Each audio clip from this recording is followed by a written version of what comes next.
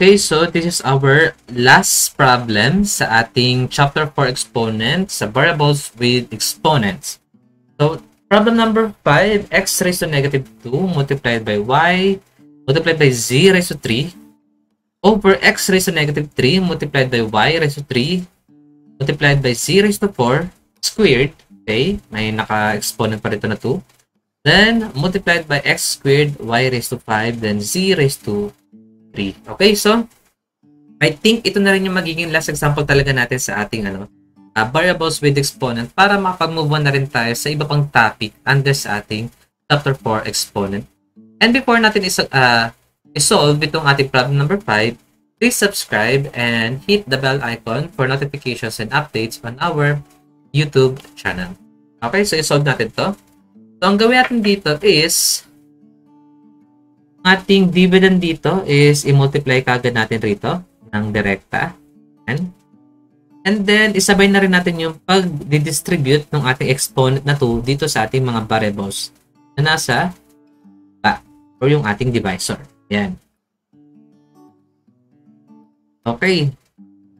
So, x raised to negative 2 multiplied by y raised to 1. Okay. Then, multiplied by z raised to 3 multiplied by x squared multiplied by y raised to 5, then z raised to 3 over, okay, so this is x raised to negative 3 multiplied by 2, that is negative 3 multiplied by positive 2, that is negative 6.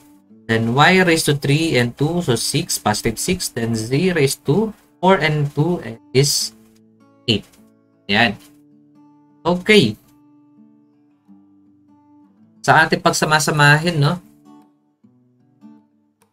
So, this is x raised to negative 2, then plus 2. Pinagsama ko na yung dalawang dito, x. Then, yung sa y naman, y raised to 1 plus 5. Then, z raised to 3. Parehas na z raised to 3, no? So, z raised to 3 plus 3 over x raised to negative 6, y raised to 6, z raised to 8. So, ilan ba to? This is 0, hindi ba? Then this is 6. Then this is 6. So, x raised to 0 is 1. So, 1 na lang yan. Then, ang matitira dito sa taas is y raised to 6, then z raised to 6 over x raised to negative 6, then y raised to 6, then z raised to 8. Pwede natin masimplify itong y raised to 6 kasi isa lang yan eh. But, pwede natin iakyat to. Then, ang mangyayari dito is y raised to 6. Okay, multiplied by y raised to negative 6. So, 6 minus 6 is 0. So, magiging 1 na lang siya. Okay. So, 1 na lang din yon. Then, ito, itaas na natin to. Gawin na natin positive yung kanyang exponent. So, magiging x raised to positive 6 over z raised to 8 multiplied by z raised to negative 6. Kaya magiging sagot natin is x raised to 6 over 8 minus 6 is 2. Hindi ba? So, this is z raised to negative or raised to positive. Yan yung sagot natin. Actually, meron tayong pwedeng dito pang-check sa calculator. Ang gagawin lang natin is mag-a-assign tayo ng value. Ang x natin, sabihin natin 2. Ang ating y, sabihin natin 3. Ang ating z, sabihin natin 4. Yan. So, try natin, ilagay sa calculator. So, ang x natin is 2, hindi ba? Then, raised to negative 2. Then, ang y natin is 3. Then, ang z natin is 4. Then, raised to 3. Over x, that is 2 raised to negative 3. Okay, so nakaano pala ito, no? Then, multiplied by y. That is 3 raised to 3. Then multiplied by 4 raised to 4. Then naka-square. Hindi ba? Then yung buong equation na to, or I mean, expression na to, i-multiply natin ng x raised to 2. That is 2 raised to 2. Then multiplied by y, which is 3 raised to 5. Then multiplied by z, which is 3, which is equivalent to 4. Then raised to 3. So, ano makukuha ang sagot? 4 ang makukuha ang sagot. So, kapag ginamit natin itong x raised to 6 over z raised to 2, dapat 4 din yung makukuha.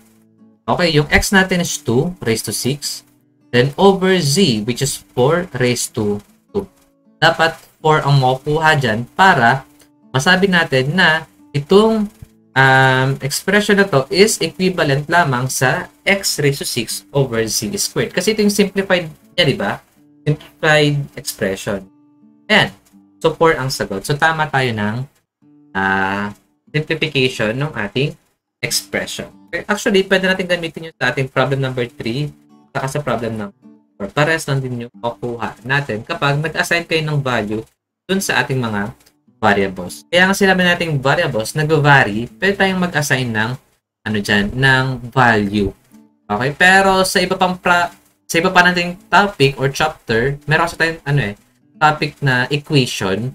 Kapag equation kasi, hinahanap natin yung specific value of that certain variable para masatisfy natin yung equation. Okay? Dito kasi wala naman tayong equation di ba? Kaya pwede tayong mag-assign ng any value. Pero doon sa chapter na yon, I think under siya sa chapter, chapter 5, kasunod ata ng I don't know. Pero di pa kasi kami nagbabasa. Anyway, under doon sa chapter 5 na yun, ganun yung ginagawa natin to solve or ginagawa natin para makuha yung mga variables. Okay? Ayan, so this is our last problem, or I think problem number 5. Baka magdagdag pa rin naman kami ng mga example in the near future. Okay? So this is our problem number 5 for the variables with exponent, and we hope na marami kayo natutunan at nakasabay kayo sa lahat ng discussion ng CEBOX tutorial channel. So please subscribe and hit the bell icon for notifications and updates on our YouTube channel. So thank you for watching. Bye!